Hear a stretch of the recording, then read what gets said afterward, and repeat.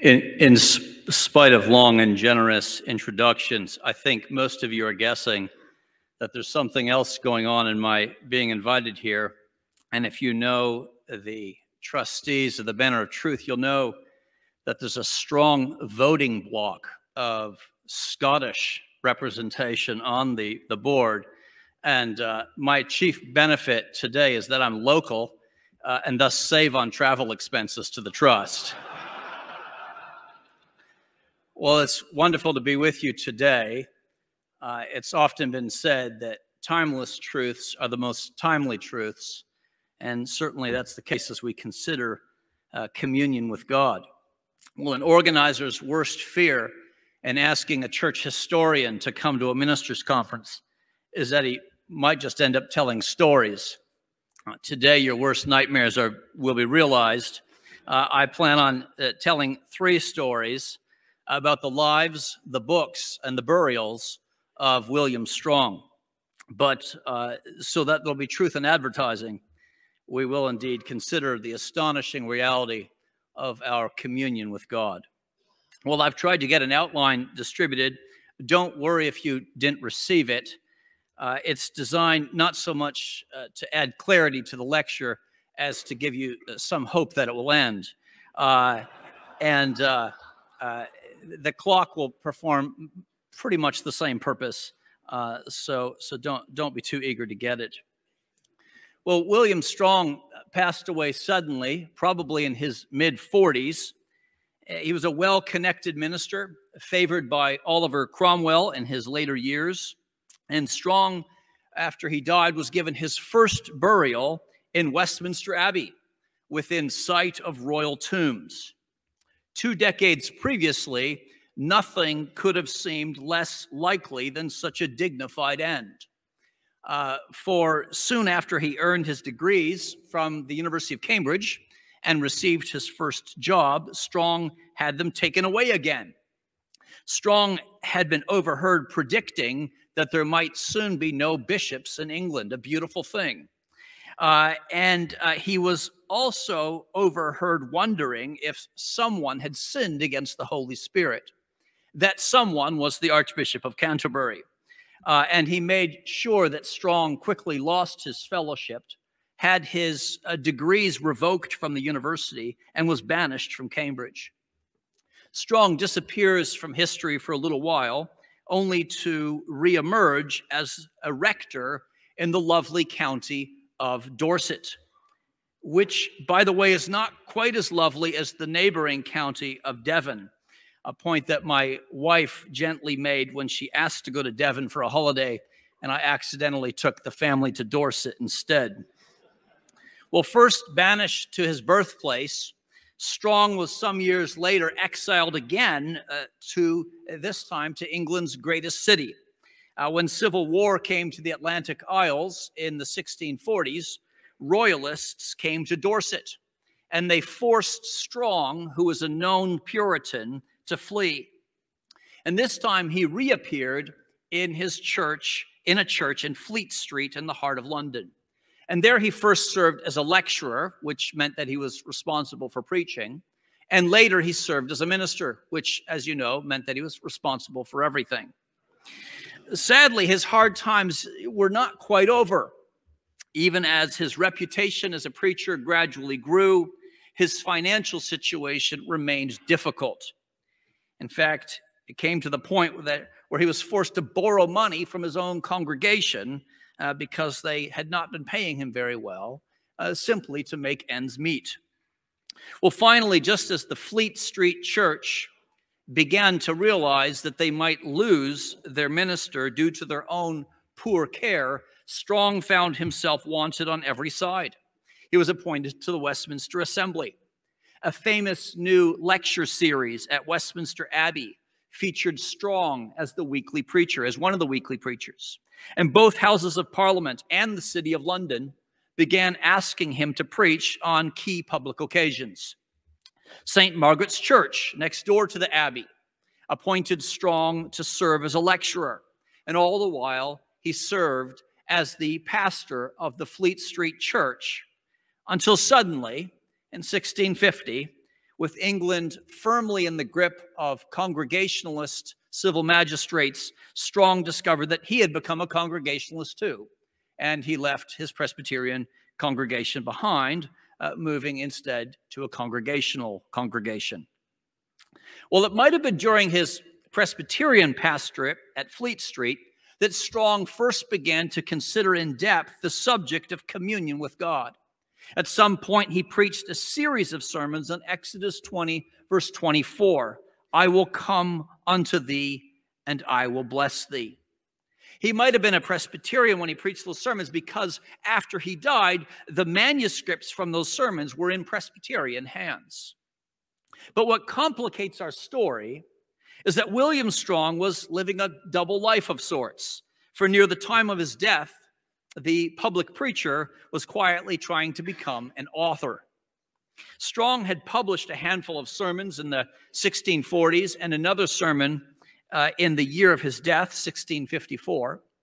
But in the year before he died, he tried his hand at a short Latin treatise, which was printed without his name on the title page. And more significantly, he was busy preparing manuscripts, large manuscripts, on important theological topics, each intended for the press. These were actual books, and not simply sermon series recast as books. These new works included a book on the human will, and they also included an entirely new work on communion with God, a study now centered not on Exodus 20, but on Hebrews chapter 10, verse 22, let us draw near with a true heart in full assurance of faith, having our hearts sprinkled from an evil conscience and our bodies washed with pure water. Most people didn't know that Strong was writing. And so when, by providence, as he explains it, one of his old Presbyterian friends, John Herring, found Strong's entire Exodus series on communion with God put into his hands, he thought it was something pretty special.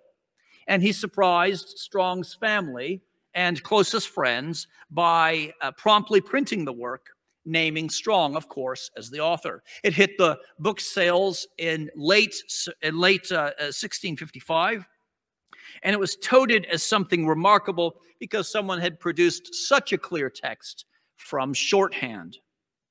Well, the work was entitled The Saints' Communion with God, and everything seemed well until in early 1656, another book came out on the same subject.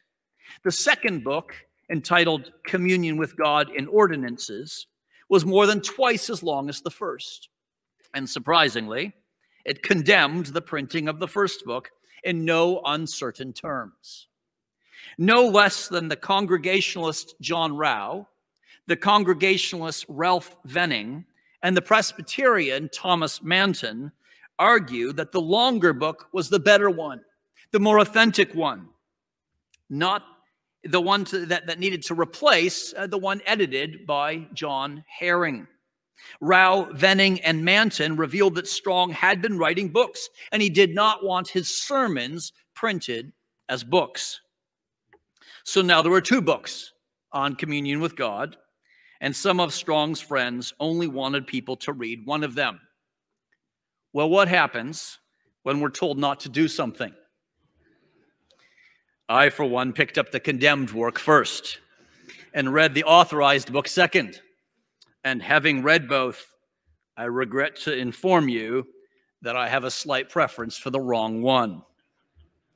Well, what I need to say about these two editions can be said in about 4 minutes. It turns out that even if Reverend Herring's intentions were good, the printer was not a discerning publisher like the Banner of Truth Trust. Printer George Strawbridge put out anything from carefully edited Episcopal prayer books to crudely assembled Puritan pamphlets, whatever he could get his hands on that might make a little money. When the Herring-Strawbridge edition was questioned, Strawbridge responded by printing an unfortunate notice that insisted no one could trust a text supposedly written by Strong himself, since Strong had a private system of shorthand that no one else knew. Well, that was too much. William Strong's widow, Damaris, promptly wade into the dispute, correcting facts and begging readers to favor the official saints' communion instead of the unofficial communion with God. Oh, excuse me, I got that wrong. To favor the official communion with God instead of the unofficial saints' communion. Damaris claimed that her husband did not want his sermons printed as they had been spoken. He wanted his works printed as they had been written, or at least edited by him for publication. What's more, the shorthand system that Strong used was a well-known system, and any symbols unique to him had been taught to a friend of the family who was put in charge of transcribing all authorized texts for publication. So what's at stake in the argument? Well, first, there was a conviction that only works approved by Strong or the Strong family were really ready for the press. Second, there was a worry about money. The Herring-Strawbridge edition undercut sales of what Damaris thought was the better book. What's worse, the Strawbridge criticism of official versions of Strong's work, the doubt that he threw on those editions, could threaten the sale of all her husband's books. And given that she had no income, she worried that this would spoil mine and my children's benefits that we might otherwise receive by those my husband's labors. It was a pretty sensible concern. And third, and finally, Damaris may also have been concerned that the lady Elizabeth Carr, a talented Scotswoman who was in declining financial circumstances, would find her own work of transcribing the shorthand to be a waste of time if people were reading pirated works. That could turn Lady Carr off the important task of transcribing these works and getting them out to the press. Well, it seems that the solution to unauthorized printing was hurried printing. And the Strong family quickly edited as many works as they could and announced a series of forthcoming publications.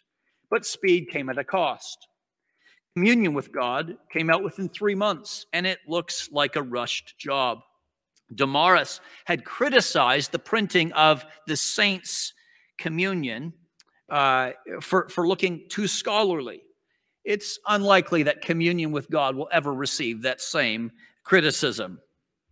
Now, I'm sharing this story with you because in spite of these details, I've decided to use both books this morning to help you and to help me understand Strong's doctrine, Strong's convictions about communion with God.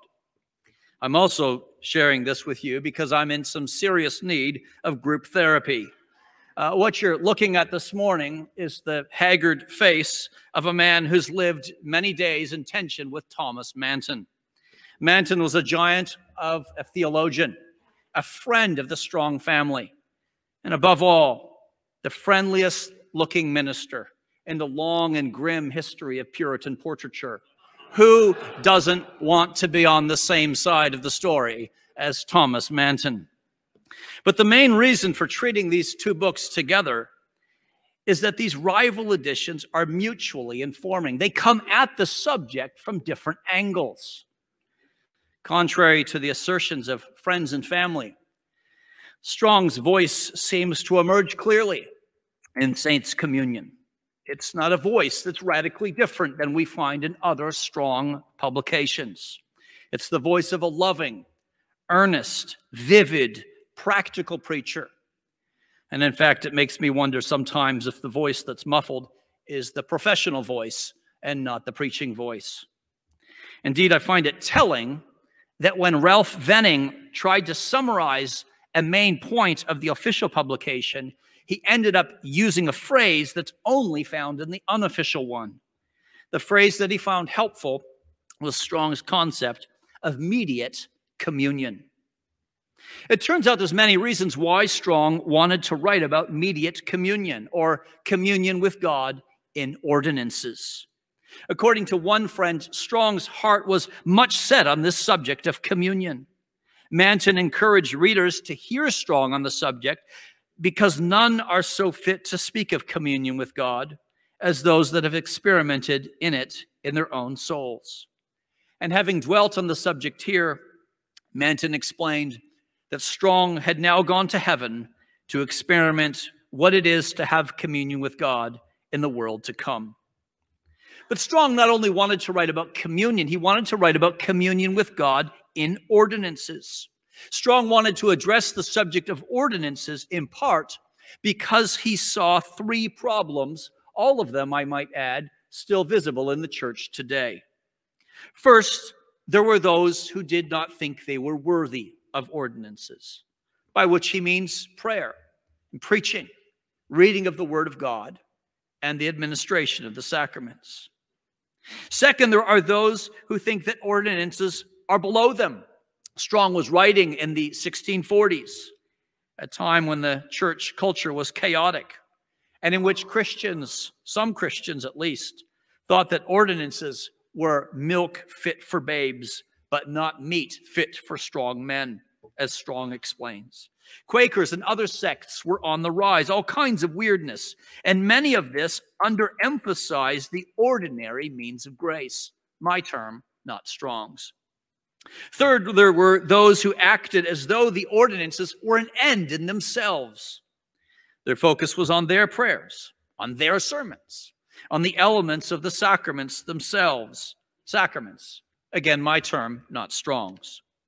But of greater interest than his own experience and contemporary problems was his conviction that the sweep of the scriptures, the center of the gospel, indeed the whole experience of the Christian life, is really about communion with God.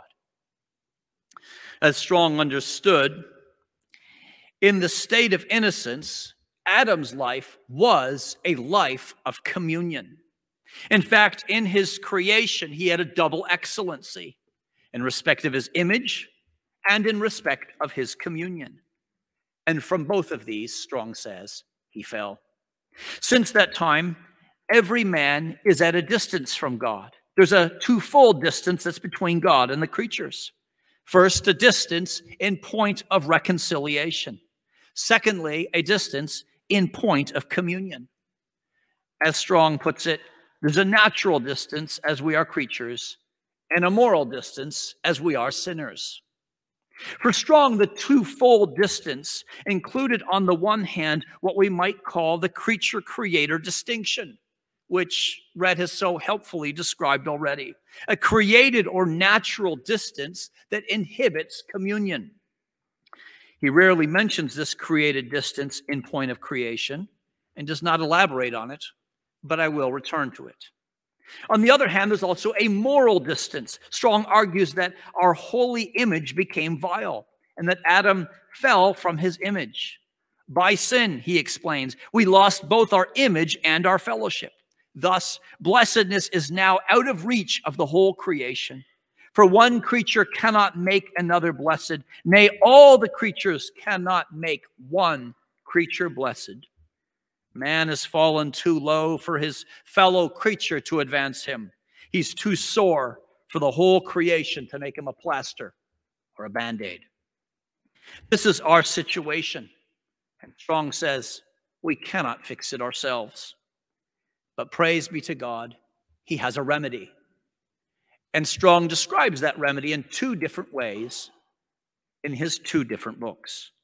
In the 1656 Communion with God, Strong's later authorized written piece based on Hebrews 10, verse 22, he begins with the priesthood of Christ and the accomplishment of redemption.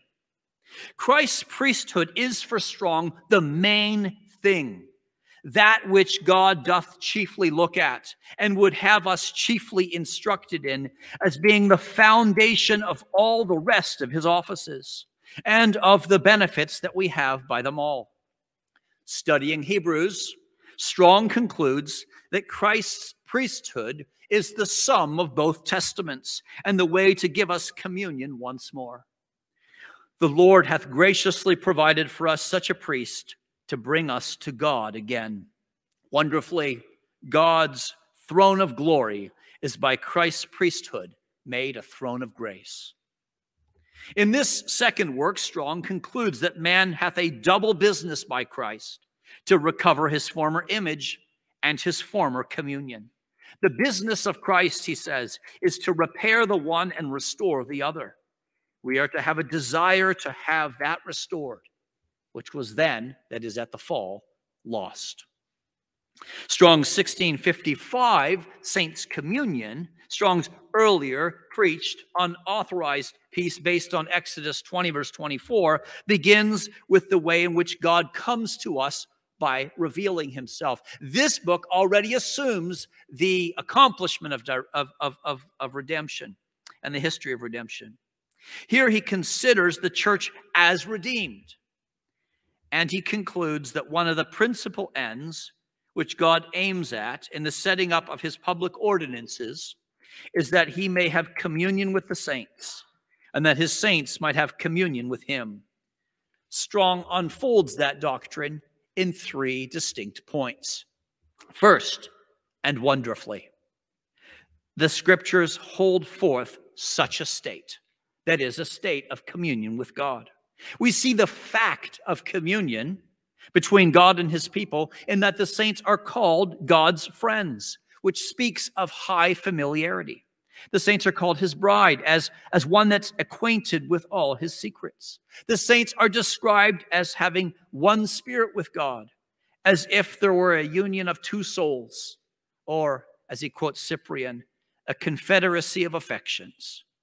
Through Christ, God walks with us, eats and drinks with us, dwells with us, even, as Strong reads the Song of Solomon, lies together with us in the bed of ordinances.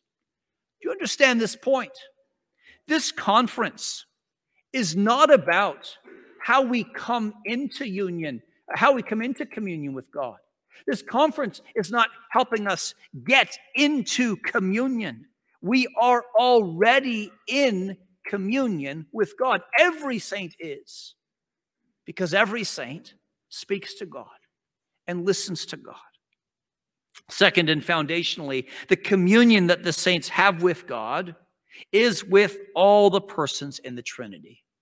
Strong argues that we have not only communion with the Father, but communion with the Son. And not only communion with the Son, but with the Spirit also. With all persons in the Trinity, the people of God have community. Truly, our fellowship is with the Father and his Son, Jesus Christ. This is the leading truth in saints' communion, and it's repeated even more fully in that book. Communion with the triune God deserves its own lecture. As Strong sees it, in this communion there are these two things. First, the persons dignify the communion. Second, the communion dignifies the persons that enjoy it. For a beggar to have communion with a king, it is a very high privilege, but nothing compared with the saints enjoying communion with God, he says. Ordinary communion with extraordinary persons raises it to a great height. This is a glorious foundation, a foundational point to consider when thinking about the blessing of our communion with God. And Strong puts it clearly, even if he puts it briefly. Third, and practically, this communion in this life is chiefly in ordinances. Here Strong at last gets to the point of his book, or rather the point of both books, as we can see in their fuller titles. The 1655 book is entitled The Saints' Communion with God, and God's communion with them in ordinances. The 1656 book is entitled Communion with God in Ordinances, the Saints' Privilege and Duty. But before we discuss ordinances, what are the grounds for our communion? In communion with God, the principal ground is the priesthood of Christ. In the saints' communion, Strong mentions 5 main grounds. First, the electing love of God. Second, the covenant state wherein believers stand. Third, and as we heard last night from Conrad, union with Jesus Christ is the ground for our communion. Indeed, Strong insists that there can be no communion where there is no union. But at the same time, there is always communion where there is union. Our interest in the Spirit is the fourth ground, for the Spirit of Christ is not only received as a bond of union, but as a means of communion. The Spirit is the special author and worker of this fellowship. And finally, our conformity to the Lord Jesus Christ. This last point receives sustained practical focus and treatment by Strong. He argues that conformity is the ground of communion. The more likeness there is in any creature, one to another, the more love. And the more love, the more desire of communion. Birds of a feather will flock together. Do you see his point? We are all in communion with God. But who is it that's in sweet communion with God? Stated bluntly, as men grow up in conformity to God, so they will grow up in communion with God. For, as Strong says, conformity is the ground of communion. So the more conformity, the greater the communion still. As the life of holiness grows up within us, so communion with God flows in upon us. Men don't have the same degree of communion with God, he concludes.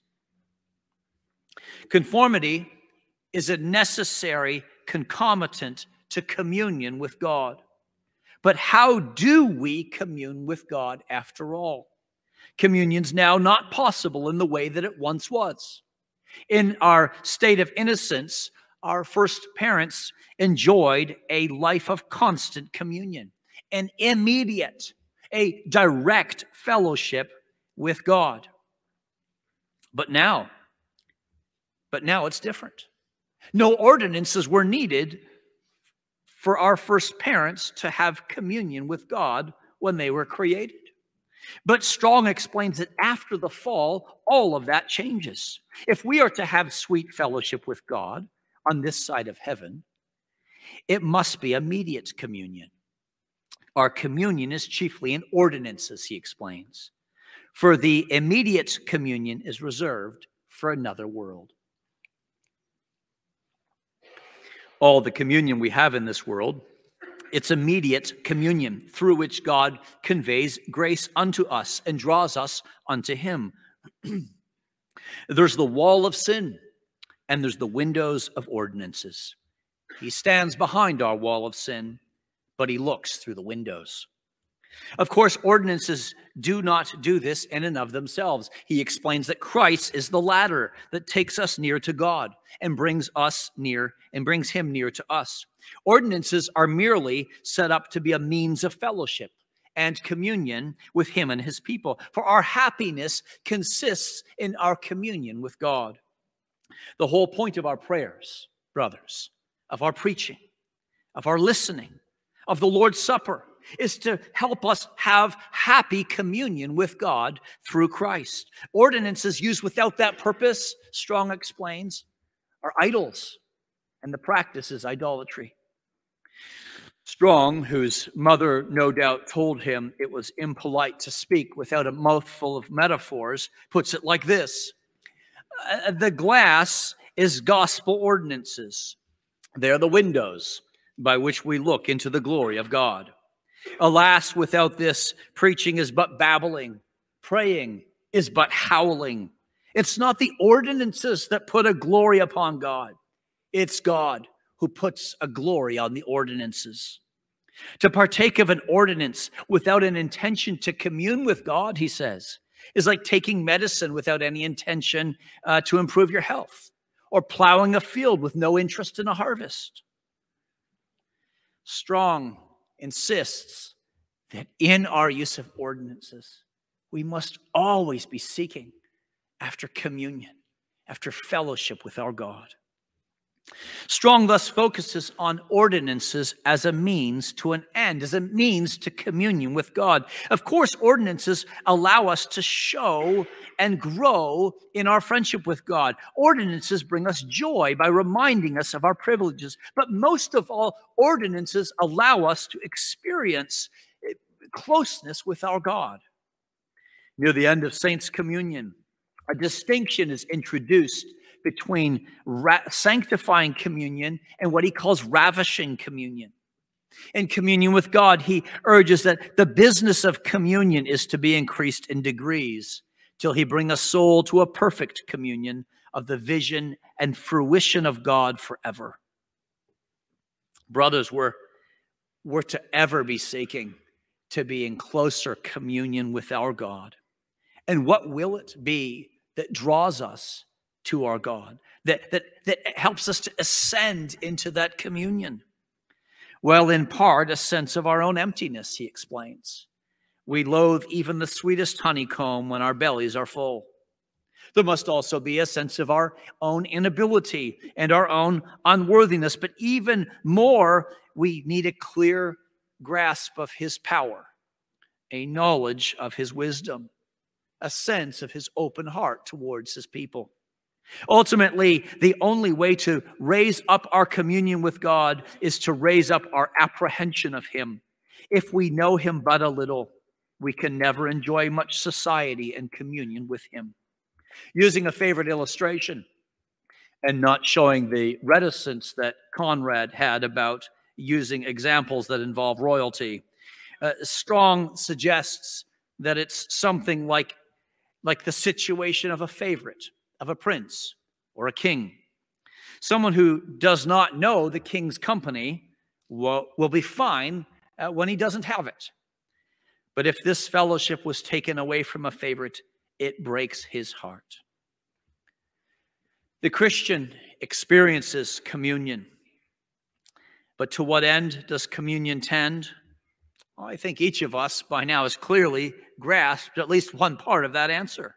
One of the great ends, not simply means, but one of the great ends that God aims at in communion is the exercise of our graces. For Strong explains, he would not have the graces of his people to lie still, to be like swords rusting in their scabbards. But most of all, through this communion, God shows that he's able to give you and me a more perfect communion than Adam had, as he also gives you a more perfect righteousness. As we have not a distinct righteousness from Christ's righteousness, so we have not a distinct fellowship from or apart from Christ's fellowship. And strikingly, Strong adds, all the communion that Christ had in the human nature with the Father, it is for us and in our behalf, in our place, for our sakes. Just think of that. Christ fulfilled the law perfectly, and in union with him, we find a righteousness reserved for ourselves that is far better than anything we could have ever hoped to earn for ourselves. But it's not just that, Strong is saying. So too, as Christ's fellowship with the Father so perfectly, we in union with Christ have that communion for ourselves. That means that any deficiencies in our communion with the Father are covered over by the fact that the Father sees us communing with him in his Son. And again, because this communion privilege is won for us by the second Adam, it will be much sweeter, more permanent, richer in every way than the communion enjoyed by the first Adam.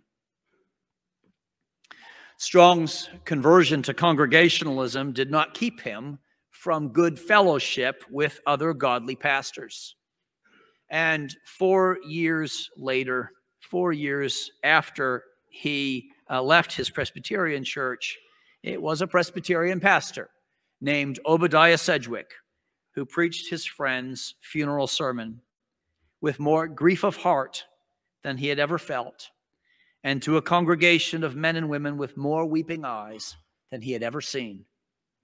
But unfortunately, after Strong's death, there was not only controversy about his books, but soon there was controversy about his body.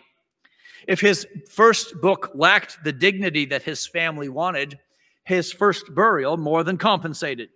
The bodies of people who enjoy status were buried inside churches, and only the greatest of people were laid to rest in Westminster Abbey. But while his family could improve the literary remains of their Presbyterian-turned-Congregationalist, they could do nothing to stop Episcopalians from digging up Strong's physical remains at the restoration of King Charles II and throwing the corpse into a purpose-built pit in St. Margaret's Church graveyard near where he used to preach. There he lay beside other Puritan worthies exhumed from Westminster Abbey. And without a proper burial place, his enemies hoped that Strong would be forever forgotten. And he pretty much has been. Apart from an academic thesis and a couple articles, there have been no scholarly treatments or even popular treatments of Strong. You're not going to find Strong's works on the bookshelves, not yet at least. Maybe this will be the year when someone gives a donation to allow the banner to print his collected works. But you're not going to find his works in the book room after this talk. I suppose there were some discussions of his theology. We mostly find them in long forewords, which on occasion make points even better than Strong does himself. Forewords do that sometimes. I think it's always been the case in forwards to my own books. But I think our task this morning is to consider Strong's 2 books on communion with God. And first identify their strengths, and then ask if there are ways in which his work can strengthen our own communion with God. My first point of appreciation for Strong is found in his emphasis on Trinitarian communion. Strong actually makes this point a couple years before John Owen does. Unfortunately, Owen gets to be on the brochure of our conference, in spite of the fact that Strong was first. It's a fair decision, however. I don't think there's any surviving portrait of Strong. But what Strong says about our Trinitarian communion with God, it's clear, it's strong, and it's to the point. Second, the Westminster Standards that he helped to write, our author is helpfully clear in grounding a communion on our union with Christ. It's essential for us to see that our spirit-wrought union with Christ must come before any acts or hope of communion. As he puts it, there must be a state of marriage before ever there be a performance of the acts of the married. This, too, is a point made very clearly and helpfully in both works. Third, it's helpful to hear that communion with God requires conformity to God. It's one of the most stimulating sections in either book.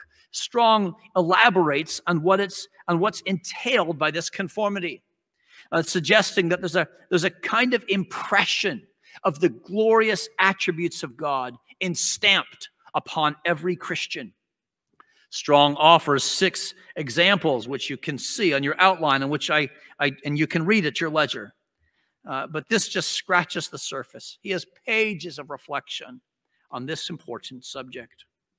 Fourth, I appreciate how careful Strong is in describing a kind of higher communion that can be increased in degrees. Earlier writers, perhaps trying to get at the same point, most notably late medieval German writers and even early Martin Luther himself, sometimes spoke about kinds or degrees of union with God. How much better it is to speak about kinds, or even better, degrees of communion with God. For there is only one union with God. It is through Christ, and it is a saving union. Fifth, since the church so often underestimates the means of grace, for various reasons, I think a better term than ordinances, how helpful it is for Strong to remind us that in this age, our communion is a mediate communion. We must never expect to become close to God without much prayer, preaching, reading, listening, praising, and partaking of the sacraments. We long for a communion that is not mediated. And it was fitting for John Herring to rejoice that Strong is now enjoying an eternal communion with God above, above ordinances. This is what awaits every child of God. Not mediate communion, but immediate, with Father, Son, and Holy Spirit. An Adam-like walking with God. A Moses-like friendship with God. In fact, something better than either is reserved for even the weakest of saints. But here, our communion is mediate. Of course, whether mediate or immediate, we always commune with the same God. The God does not get better. The fellowship with him does grow sweeter. With this fistful of praises, perhaps you'll pardon one suggestion for improvement. I said I'd come back to this because in asserting that there's no communion because of the vileness of our nature, Strong is not consistently clear. Context suggests that the vileness he rightly has in mind is our created inferiority compared to God. But by no communion, he seems to be asserting that there's no communication between God and man as we are created. And that cannot be. And it underestimates better and clearer comments that we find elsewhere about Adam's communion in his created state. Yes, we need to affirm an infinite gap between those created lower than the angels and the dignity, the majesty, the very being of God. There is a creator-creature distinction. But we must also remember and emphasize the creator-creature relation, founded upon the fact that we are made in the image of God. Strong will say on occasion, not only that our holy image became vile and man fell from God's image, but also, imprecisely, that by sin we lost both our image and our fellowship. That's an unhappy phrase, even if it's not entirely uncommon among theologians. On this point, I prefer the clarity of Westminster Confession of Faith, chapter 7, paragraph 1, which states that the distance between God and the creature is so great that although reasonable creatures do owe obedience unto him as their creator, yet they could never have fruition of him as their blessedness and reward, but by some voluntary condescension on God's part. It's this understanding, the voluntary condescension discussed in the confession. Let me retry that sentence. As I understand it, the voluntary condescension discussed in the confession doesn't fix a problem. It offers a benefit. The Creator's condescension is not designed to address a created problem, such as a lack of communion or communication between God and man. Rather, it offers the benefit of eschatological communion, a promise of God dwelling with us forever, rather than God walking with us in the garden. If I have one point of critique, so much remains for us to reflect on this morning, and indeed for a long time hereafter. In these books, we encounter a strong man who allows us to enter his house and plunder away, taking much with us. I want to note, for example, how Strong argues that our communion with God is the foundation on which all our fellowships are laid. When man fell into sin, we turned against God and against one another. But now we live as those whose communion with God and with one another through Christ is being restored. Now Strong acknowledges that people will speak poorly of Christians. He doesn't put us in heaven before our time. Nonetheless, Strong suggests that the more fellowship any man hath with God, the more friendship he shall have amongst men. Just look around you this morning. Aren't we seeing a taste of that truth? Is it not the case that those who have communion with God also discover a world of friends? Are we not experiencing this benefit at this very conference? So let us make the most of this communion with each other by encouraging each other in three particular ways.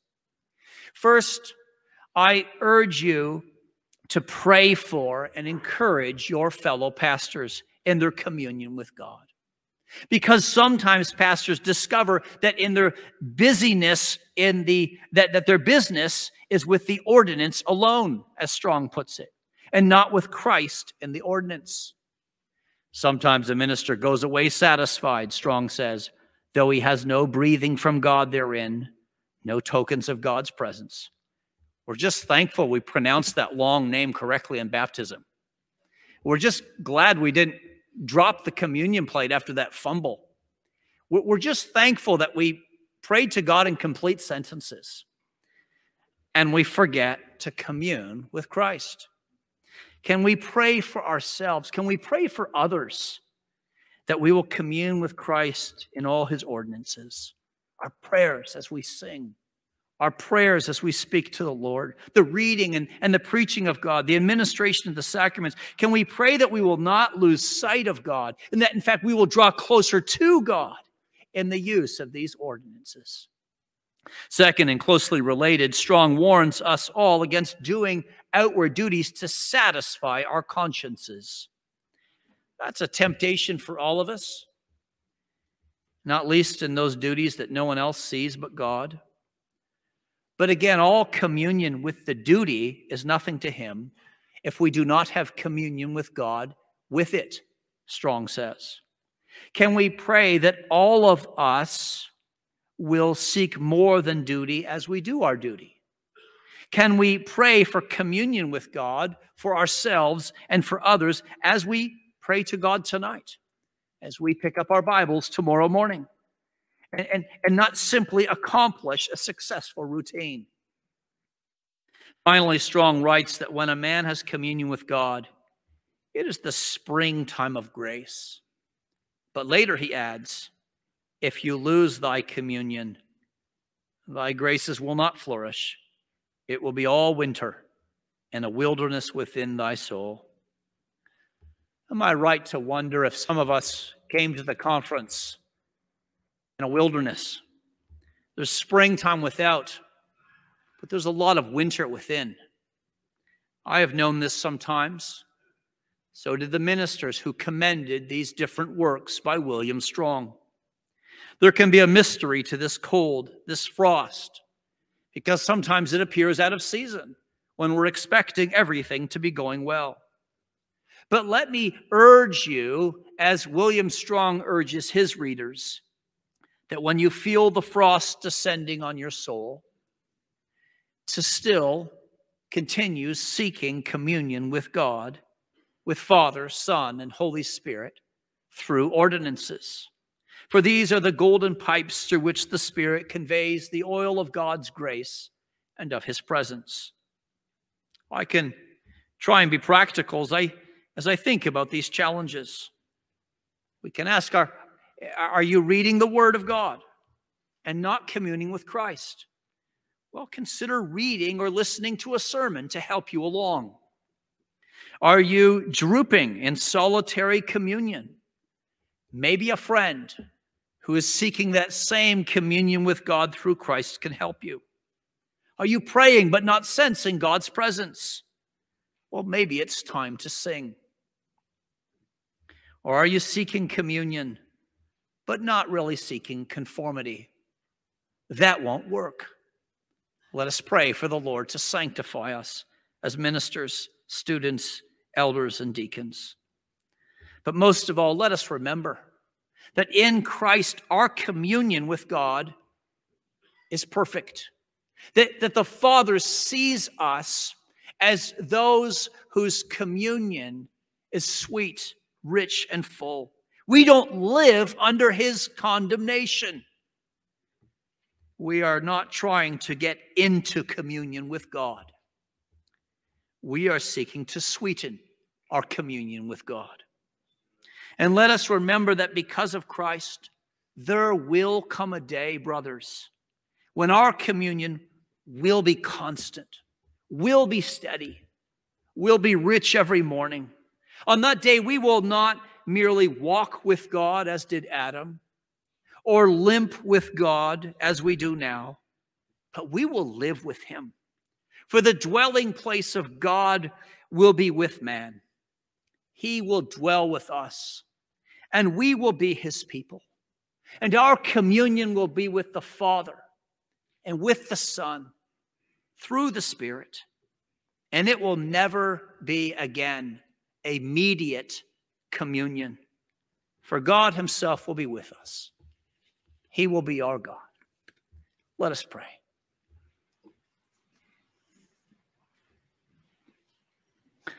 O Lord our God, we ask that you would help us to better know you, Trinity in unity, and unity in Trinity. Give us the joy of soul communion with you by faith through gospel ordinances, so that now no longer in the temple, but through every gospel gift of the Lord Jesus, we would see with clarity and say with affection and comfort, the Lord is my Lord.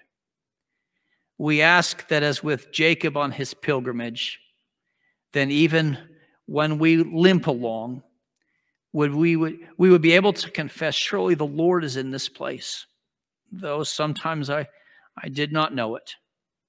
Help us to rest in the reconciliation that we have through our Redeemer, our union with him, and our ever sweeter communion with you and all the saints. Do this by your holy and powerful Spirit, because we ask this through the name of Christ our Savior, to whom we come in this ordinance of prayer. Amen.